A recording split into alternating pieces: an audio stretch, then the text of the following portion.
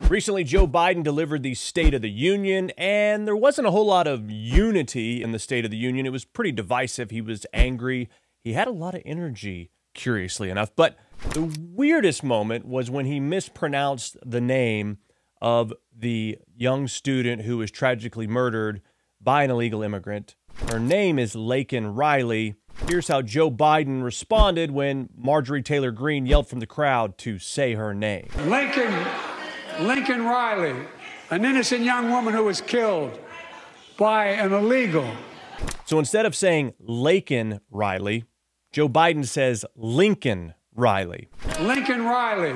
Lincoln Riley. So Lincoln Riley is not murdered. He's still alive.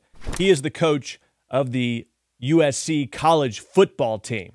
So in a moment when Joe Biden thought he was one-upping Marjorie Taylor Greene on this tragic story, instead of saying Laken and saying her name correctly, he referenced a college football coach.